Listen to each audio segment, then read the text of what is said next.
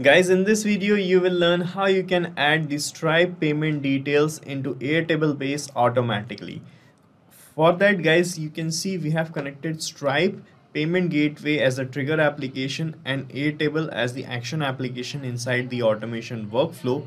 And after that, whenever you are going to receive any payment through Stripe, the details of the payment will be added into a table in Airtable's base automatically. And to set up this automation, we are using Pabbly Connect, which is an automation tool, and we can set up this automation very easily without any coding. So let's start.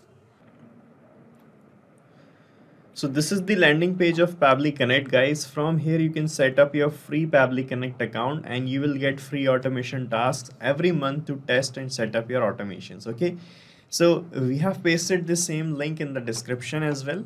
From here guys, you can set up your account and you can just sign up right now, and after that you have to sign in and reach the Pabbly Connect product and you will see the dashboard of Pabbly Connect like this. Okay, and guys, here you have to click on this create workflow button to set up the automations, and here you can give any suitable name to the workflows as well. So I am giving the name here as Stripe to Airtable.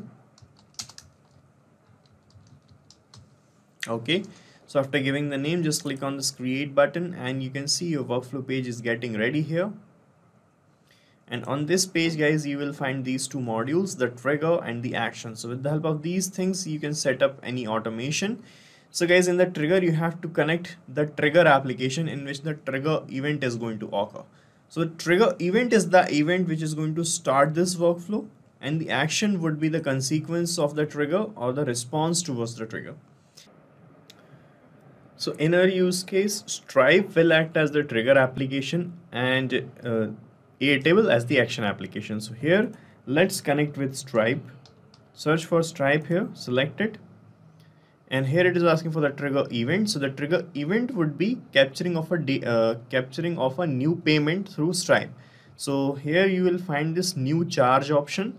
So this is going to trigger when someone's credit card is charged. So select new charge option and it will give you this webhook URL.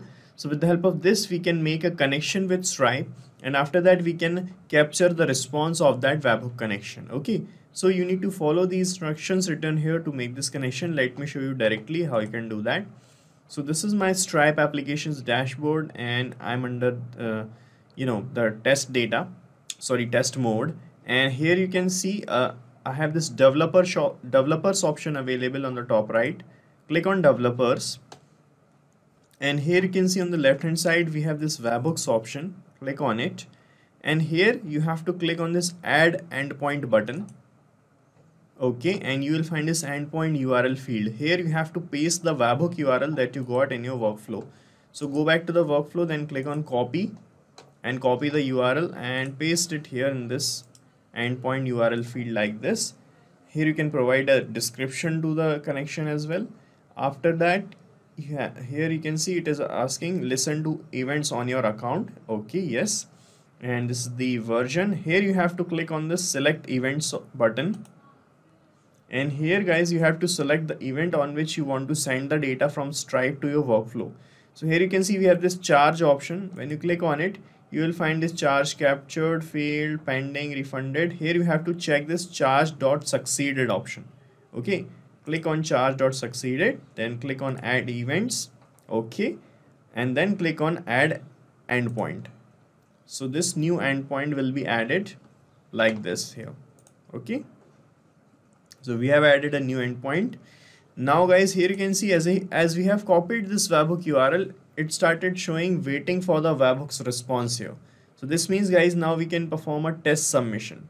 So test submission means we are going to create a test payment using a payment link of Stripes, and the data of that payment will be captured here as the test data, and with the help of that we are going to move forward. Okay, so I'm going back to my Stripes dashboard, and here you can see I have some products created. So I'm clicking on products, and we have this Pabbly Plus plan product. Okay, and I have a payment link created for this. This is the payment link, so I'm going to open the payment link.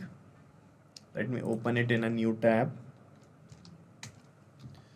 Okay, so this is the payment page I have created with the help of Stripe. Okay, and here let's do a test payment. So here I'm putting the details of a customer. So the email ID of the person is test. So guys, I have filled in these details of a test customer. Okay, and here I'm clicking on subscribe and I'm going to make a test payment here. This is not an original payment. We have used the test card details here, and you can see here, you can see that it is showing up, thanks for subscribing, and this is the payment that has been done with the help of our test card details. Okay, so let's see in our workflow if we got the details captured of this test payment. And here you can see guys, the details are here, and here it is showing the event details, and here you can see the amount got captured like this. But here you can see the amount that was actually charged was 35,000, but here it is showing 3,50,000 something with 2 extra zeros actually.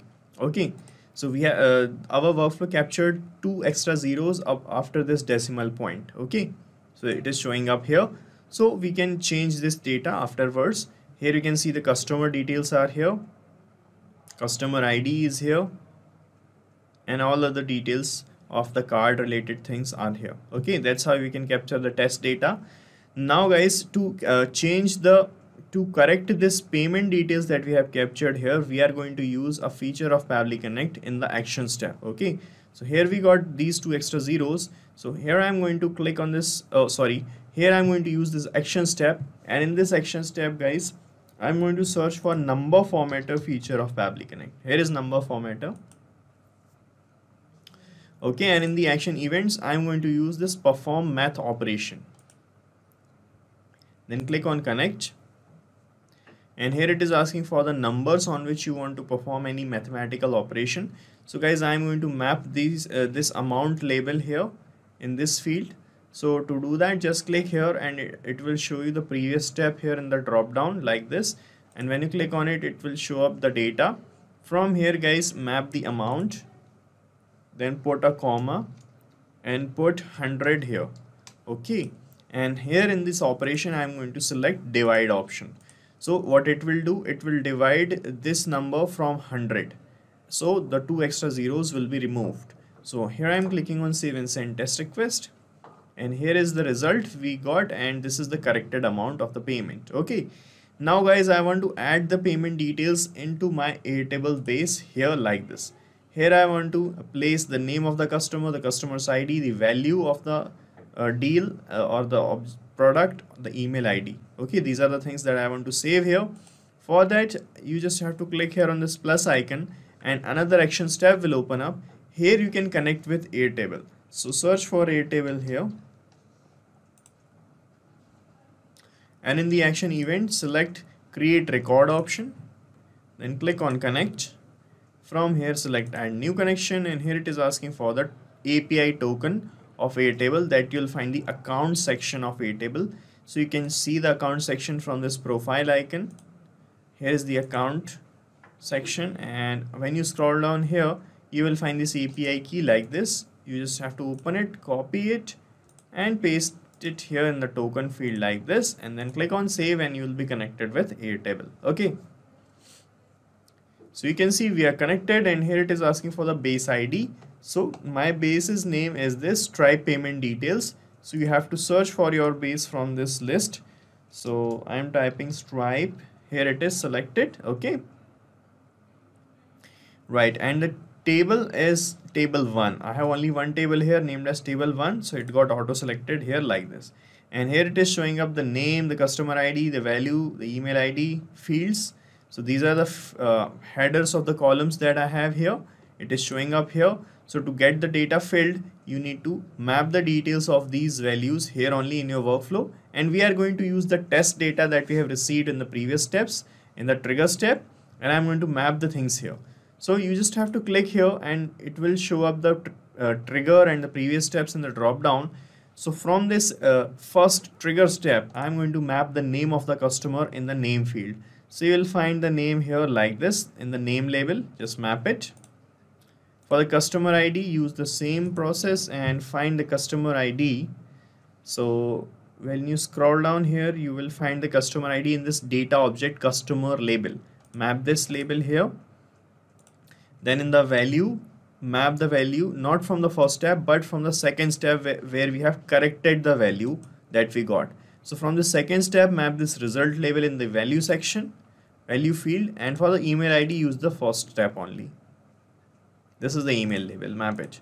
So when you map the labels here like this, with every new execution of the workflow, that means whenever new payment is captured through Stripe, this workflow is going to trigger and the labels are going to change and new data will be filled here in your Airtable base automatically. Okay. So guys, let us check our connection with Airtable. Here I'm going to click on save and send test request, and this data that we have mapped here is going to be added as a new row here in this table. Let us see. Here I am clicking on save and send test request. So this is the response we have received. Let's check in Airtable if we got the data added. And here you can see guys, a new row is added here automatically like this. Okay, with the same details, test customer, customer ID, value, email address, and all the things.